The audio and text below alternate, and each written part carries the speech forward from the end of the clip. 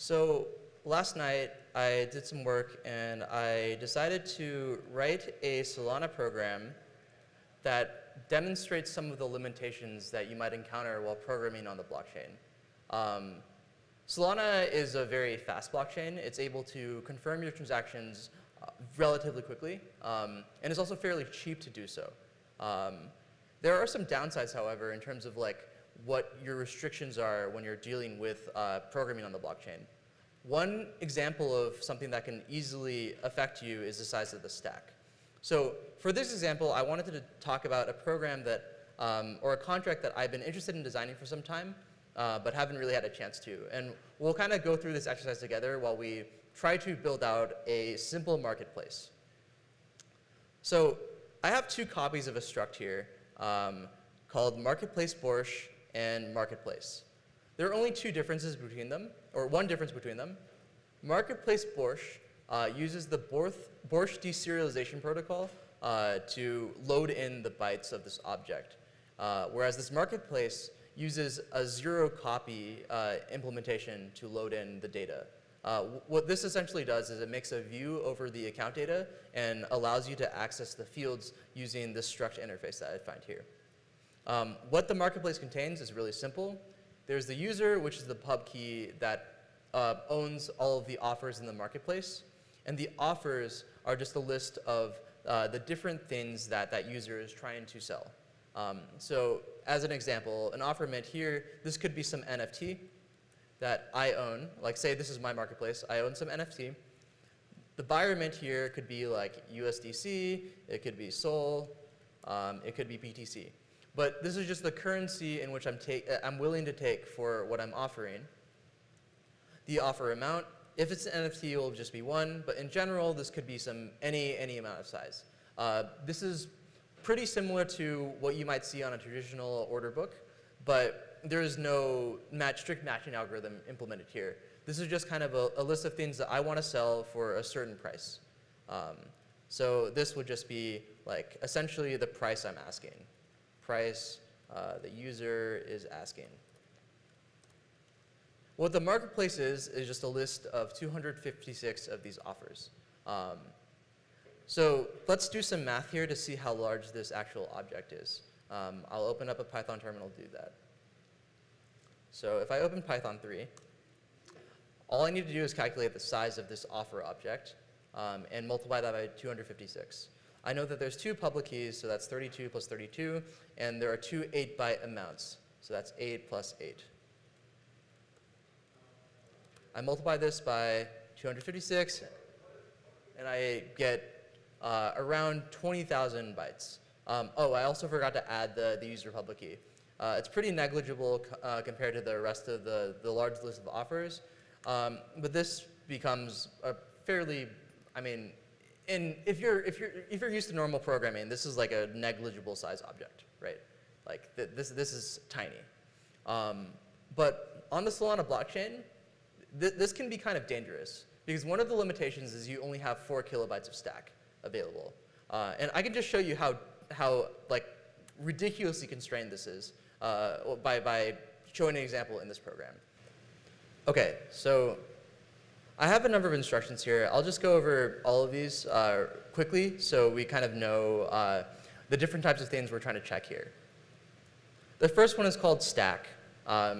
This is just going to be me blowing up the stack in the Solana runtime, right? You have 4 kilobytes. If you load more than 4 kilobytes, your program is going to complain. There's runtime. The restriction in Solana is that you have 200,000 compute units, which are roughly correlated to the cycle cost of individual instructions in BPF. This isn't an exact mapping, but this is another limitation that the runtime enforces in the virtual machine that runs. And every operation you do will incur some compute cost. If you exceed this 200K limit, that will cause some issues. There's CPIs. Really the main thing here, I didn't demonstrate one of the features. Most likely you won't encounter it, but you have a CPI depth of 4. What this means is that if you have a program that makes a CPI to a program, that makes a CPI to a program, that makes a CPI to another program, that's as far as you can go. So the stack depth of the CPI is sort of how many layers deep you are from the first program that was invoked in the instruction. The other more important limitation that I'm going to demonstrate in this program is that you're limited to allocating 10 kilobytes for any account that you make a create account call to. So max allocation of create account is 10 kilobytes. Also quite small. It's really, really easy to break that limit. This zero copy is just an implementation of an instruction that gets around that stack limitation. So as mentioned before, it's possible in Rust to make a view over a set of bytes rather than copying that set of bytes to load a struct into. And lastly, there's a transaction size limitation. This, I think, is set to 1232 bytes. And if you exceed this, your transaction won't even hit the network. And so for this exercise, I'm just demonstrating an example where I'm trying to send a vector, not unlike the echo program. However, if the number of bytes I send makes the transaction size increase over this transaction size limit, it won't even hit the network in the first place.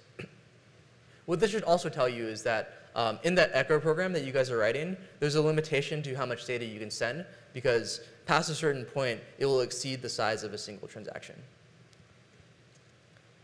Are there any questions up to this point?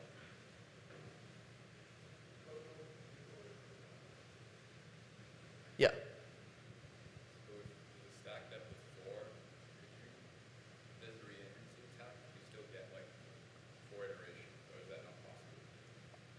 Could you repeat that last part? If there's a re-entrancy attack, you still get 4 iterations or none at all? There's a re-entrancy attack. So the question is that, like, with a stack depth of 4, if there's a re-entrancy attack, whether you could still get that. I don't know if I fully understand the question, but my understanding of how this stack depth works is your transaction has a series of instructions, and each instruction that you execute cannot exceed 4. So in the scope of one instruction, when that's being executed, that like transaction tree can only hit 4 deep in terms of CPIs. Yeah, Richard?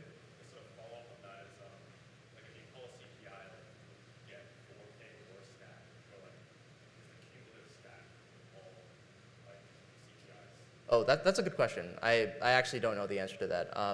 Yeah, I'll do some research on that after the fact, but yeah, that's certainly really interesting. Yeah, good question. I'll make a mental note.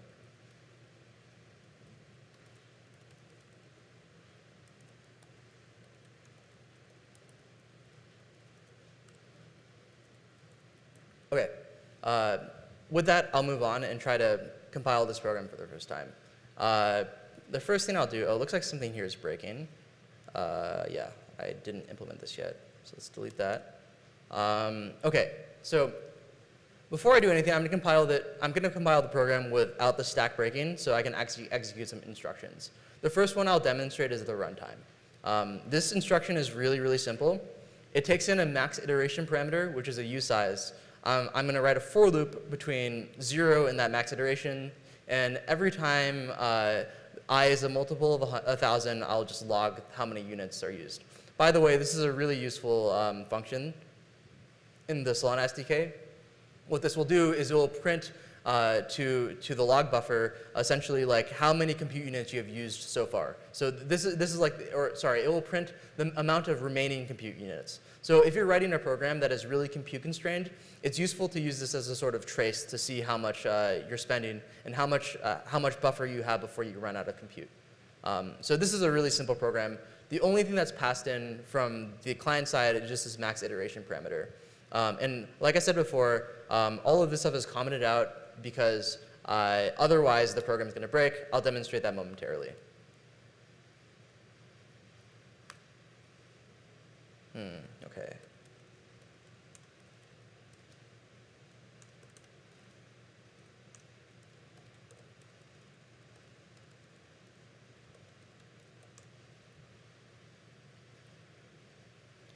Okay. Notice that like even in these errors, or even in the initial compilation, There are some lines here that already strike me as a little odd. If you guys can see the text here, I know it's a little bit small. Let me maybe increase this a bit. Okay.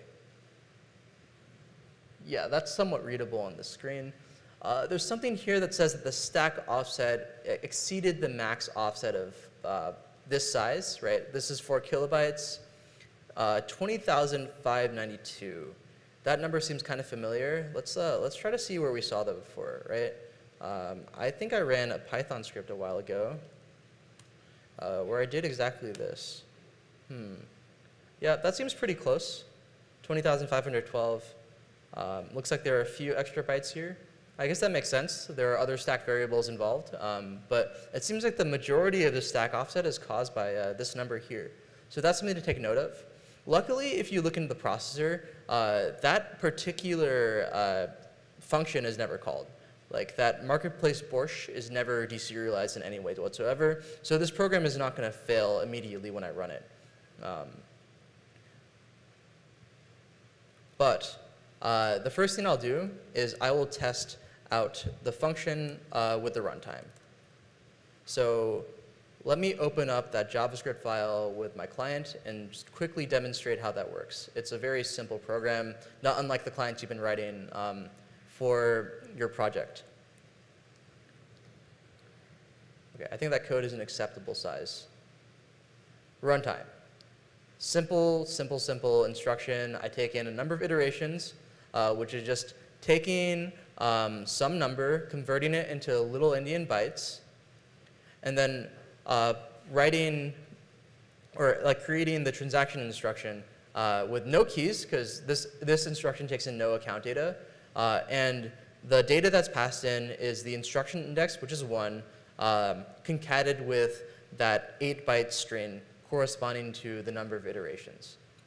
Runtime is invoked through the CLI. This CLI is implemented quite simply. The first argument that I pass in is going to correspond to the index of the instruction. And if that index is equal to 1, I'm going to add this runtime instruction to my transaction. And at the very end, I will send that to DevNet and log out the Explorer, Explorer link where we can analyze the logs. So I think I have not uploaded that program yet, so let me do that real quick.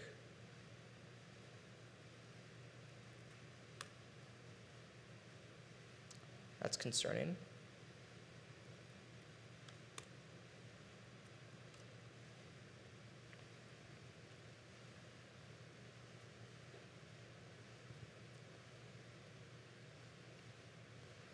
To make this easier on myself, I also didn't include the program ID as a command line argument. I just hard-coded it into this script to make the demo run a little bit more smoothly. So I'll insert that here, and then I'll run node index.js with instruction 1 and the number of iterations I'm trying to do. So let's say I do something simple. This is just a sanity check. 100 iterations should be totally fine. And it returns a success. If I go to the Explorer link, we see that I have plenty of compute remaining. I have like almost the full 200K, right? Because that's the maximum. Okay, so 100 is clearly fine. Let's up that to 10,000. Okay, that's not a problem. Seems pretty okay. I have like 145K remaining. That tapers off fairly quickly. It seems like this thing is actually not, it doesn't support as many operations as you might hope to. And we can sort of try to escalate this by increasing this number massively. So let's try to go to 40K. Let's see how much remains after doing this. Oh, so it already failed when I hit 40. And we can see from the logs about where that happened. Okay, great. So we can see these numbers like quickly just going down to 0, and we see that the program here returned error. The text here might be a little bit small. Let me increase the size of this. Okay, a little bit more. So all this is doing is it's logging every time that iteration number is 0 modulo 1000, and we can just see these numbers slowly declining over time. And eventually it just hits 0, and the program fails because you're only allowed 200,000 compute units. Just to sort of like represent the scope of this, right? That was 40,000 iterations. Like your computer can do this like instantaneously.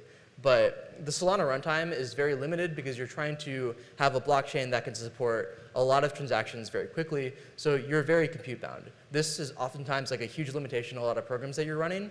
So you need to be a little bit like somewhat aware of your cycles when you're writing these programs because it's really easy to just run out of this. And we can sort of like isolate exactly where it failed. So let's just make a quick Vim file.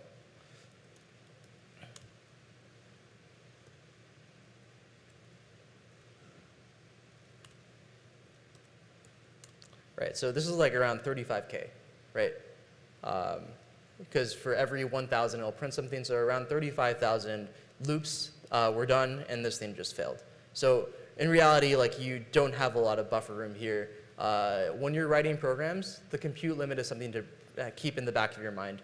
The ways to go about this are to potentially stage your data over the course of many transactions. If you know that you're working on something that's very compute bound, ideally you have things fit in a single transaction because that allows you to have atomicity.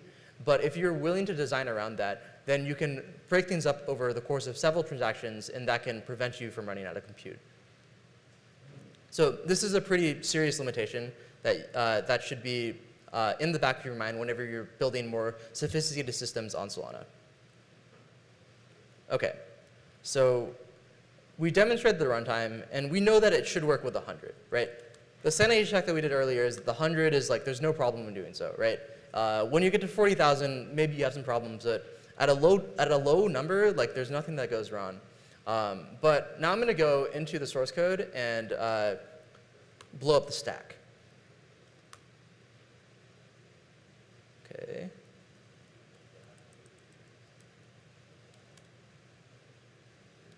Why is this breaking?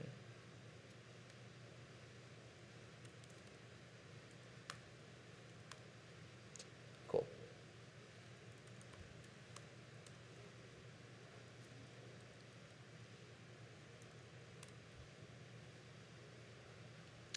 OK, so just going back to the logs again after compilation. If you guys remember last time, we only saw like 2 messages that indicated like we had some problems with our stack. This time we see like a few more, so that should already be setting off some alarm bells. Last time, all of those instructions were happening in the state file where we're deserializing, serializing and deserializing this. But here we see one that also occurs in the processor file, and this is code that actually will get executed. So that should already set off some alarm bells. Let's try to deploy this program again.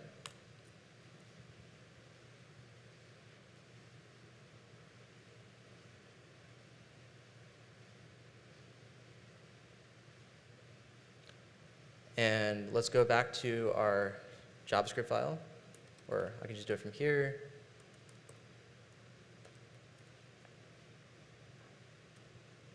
We verified that earlier when we run instruction 1 with 100 iterations, there should be no problems whatsoever, given that everything else was working properly.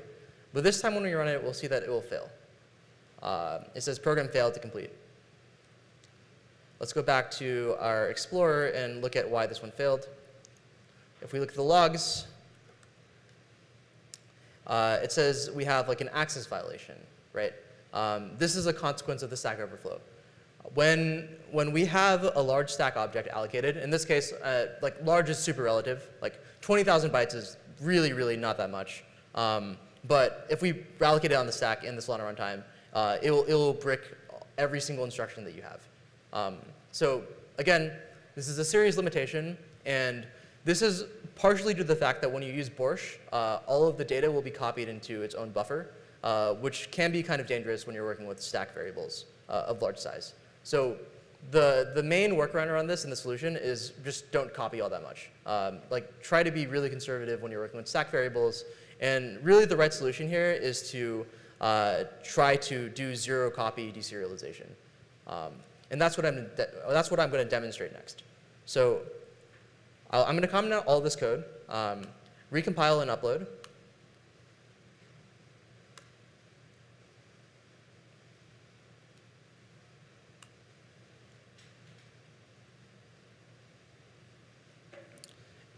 And while this is going, I'll discuss a bit about how this zero copy works.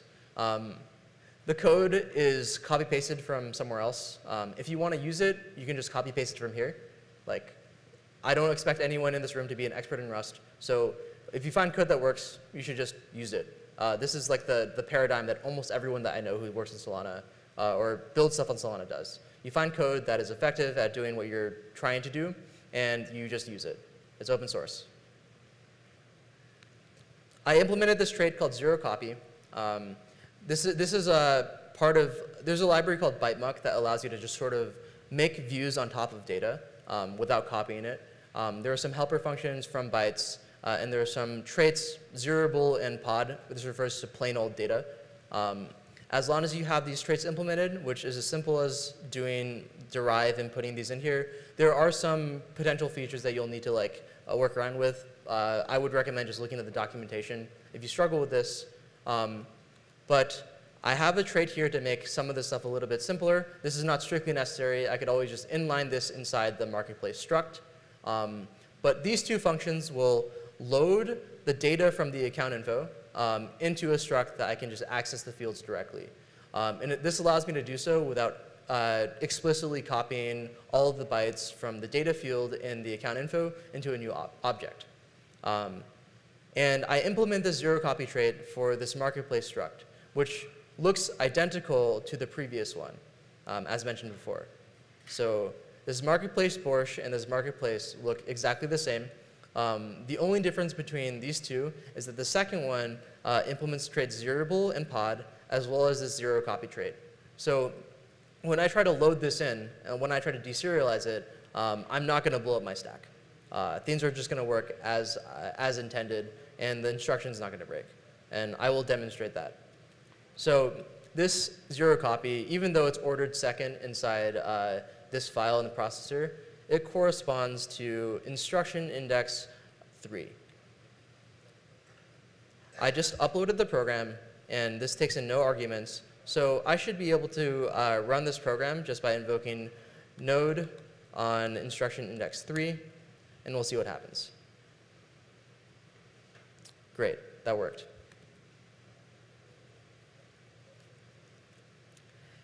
If we look at the result here, it says that we assign marketplace to this user, right?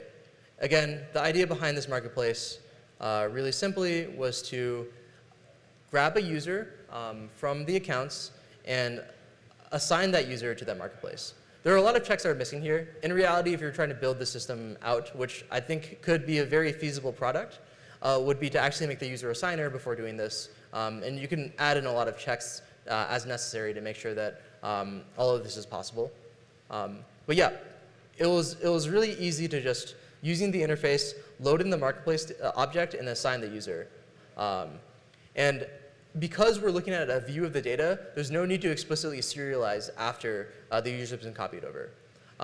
There are, however, some very minor nuances with how this ByteMuck thing works, and this might be a gotcha potentially. So this marketplace uses RepRC, which will align all the objects as they would be in a C struct. One consequence of this is that things will be aligned in 8-byte chunks. So some things that might seem somewhat intuitive, like if I had a Boolean here called isInitialized, and this is a bool.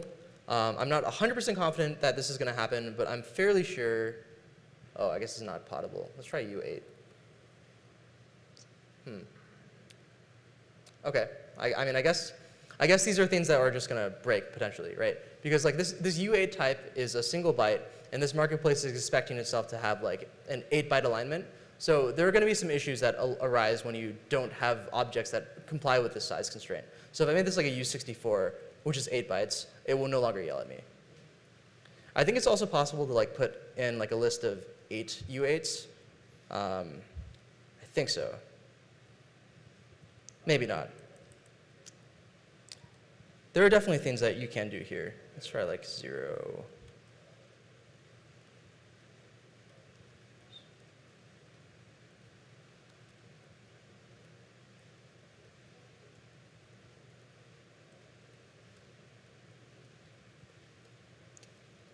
There are definitely things you can do to sort of make this object sort of fall in line.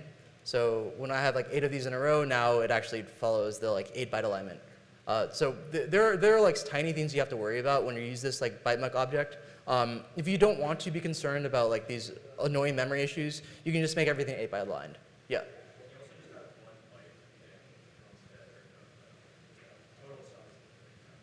Sorry, could you repeat the question? It's a little hard to hear. Does the total size of the struct have to be like a multiple of 8 bytes, or can you just add another bytes at the very end of the struct instead of the start? I think the total size of the struct has to be 8 bytes. I'm not entirely sure. Just repeating the question. Yeah, yeah, of course, yeah.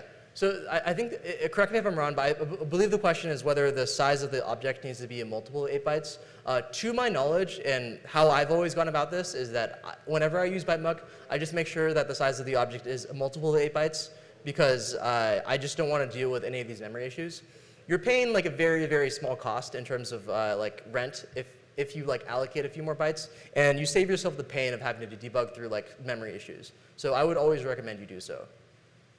Are there any other follow-up questions?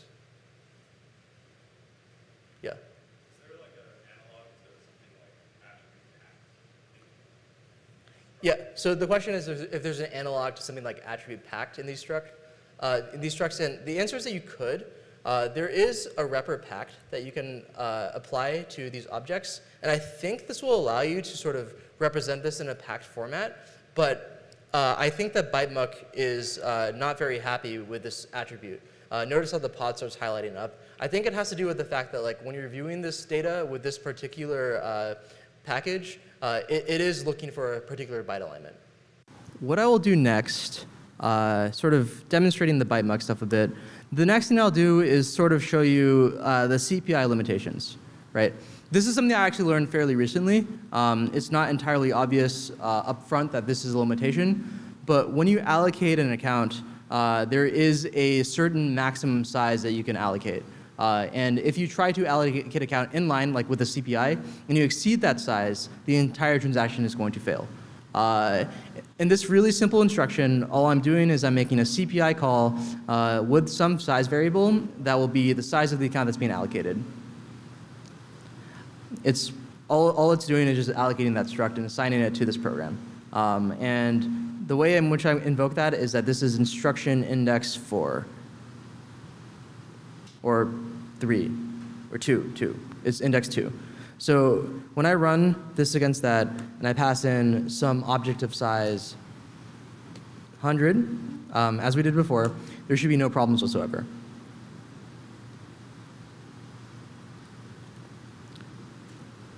If I go to 9,000, there aren't going to be problems at all, because we haven't exceeded the limit.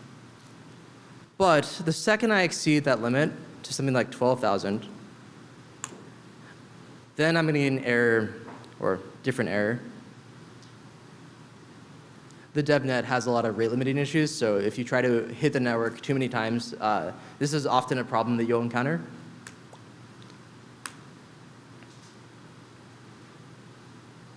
Okay, so this time it just failed. I tried to allocate an object with 12,000 bytes. We'll see what that looks like in the logs after I paste this transaction here. So in the logs, it says that create account data size is limited to 10,240, 10 kilobytes in inner instructions. So the consequence of this is that any kind of inline or like in-program CPI to create account cannot exceed this size, which means that there is a maximum size of your PDAs if you try to allocate them in a single instruction. I believe that there is a way to allocate PDAs of larger size over the course of multiple instructions, but that to me is not very well known. I am not familiar with the interface to do so. So for the most part, if you're trying to allocate PDAs, it's recommended to keep them under 10K, because if you don't do so, you'll come across this issue where the runtime has a limitation that prevents you from exceeding this maximum allocation size. So when you're designing programs, this becomes a constraint as well. If you want to make very large accounts PDAs, it becomes quite difficult to do so.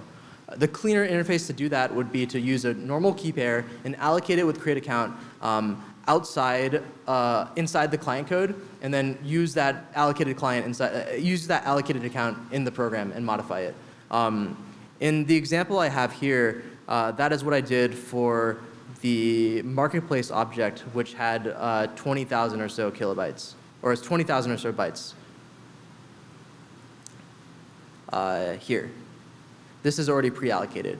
And if I open up the JavaScript file where I do this, we'll see that this is instruction 4. I call create account with the size of that object to sort of preempt. Oh, sorry, that's not the right one. Is that the right one? This is the one. I call create account with the size of that object to sort of preempt anything that could happen with that allocation. OK, so the next thing I wanted to go over was transaction size limitation. I believe that's the last instruction that I implemented.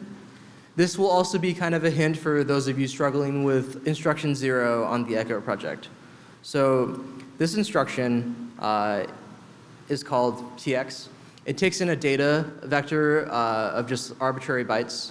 And then what the program will do, which you might find somewhat interesting, is it will just take the buffer and take those bytes and copy it into the buffer. I even have a little hint here that like this is just echo, right? You're taking that buffer and copying those bytes. Cool. Pretty simple. So if I wanted to run this with, say, oh, by the way that the CLI works for this instruction is I pass in the size of the vector, the amount of data I pass in, and then when I run the actual instruction, or when I compose it, I just add random bytes into a list. So what it will do is it will log a string of random bytes, and the size of that string is equal to the size that is passed in from the client side. So let's just demonstrate that real quickly. This is instruction index 4, and if I wanted to log a buffer of size 50, that should be no problem whatsoever.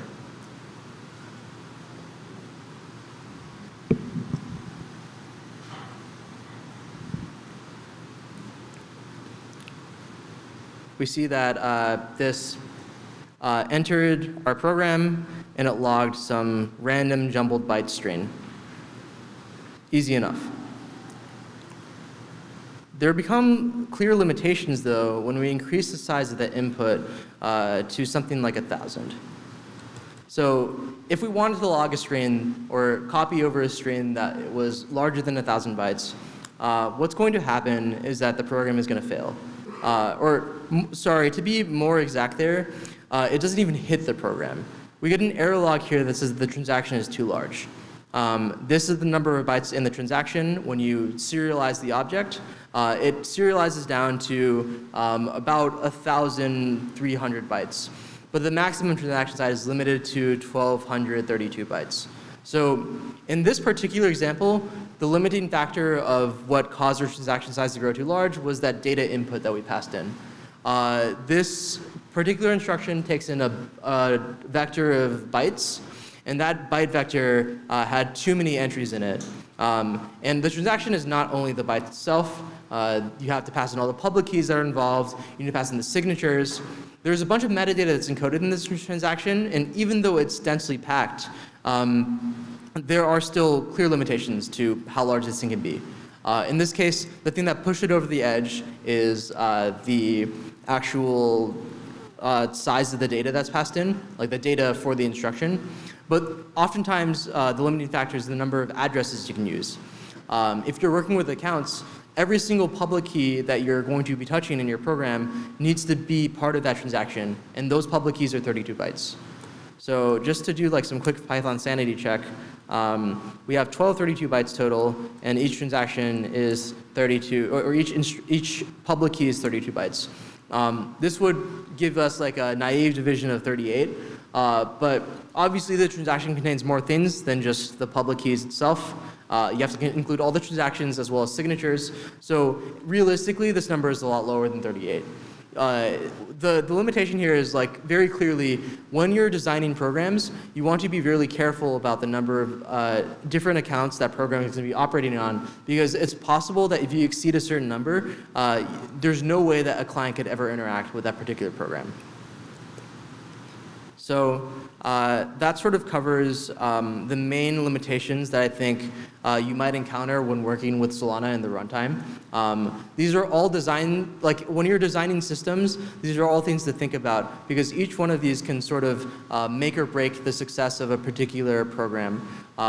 When you're thinking about how like a user might interact with things or how efficient something might run. To give kind of like a really naive example that I haven't really implemented yet, let's think back to this marketplace object. Suppose I wanted to build like a de facto matching engine between two marketplaces. I have, say, two users, each with kind of a list of offers, and I want to see if any of these offers cross each other. In the case that it does, you can do some averaging maybe and decide like a fair price between these two users just by looping through these objects. These objects have 256 entries, and if I were to do this naively with an n-squared algorithm, that will blow past what we determined to be the max iteration limit. When we took the iterations, that was around 35,000. 256 squared is greater than 35,000. So you have to be more efficient, and you have to think a little bit about how to design these systems in such a way that you can avoid blowing through any of the limits that the runtime provides or like enforces when you deploy smart contracts. I think that's all I really have for this lecture. I'll share all of this code so you guys can have access to it, and you can run and test for yourself if you're interested in sort of pushing the limits of some of these constraints. Before I end, are there any more questions from the audience?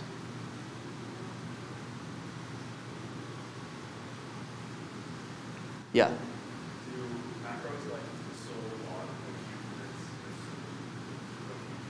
Yeah, so the question was whether macros like Solana compute unit, this function I have here, whether that uses compute units. I believe the answer is yes. There is a file in the runtime or in the Solana repo, the public GitHub repository, that has a list of all of the compute costs of different operations. And so I believe that logging the compute costs does map to some number. I don't know exactly how much it is, but I believe it's like quite negligible. Are there any other questions?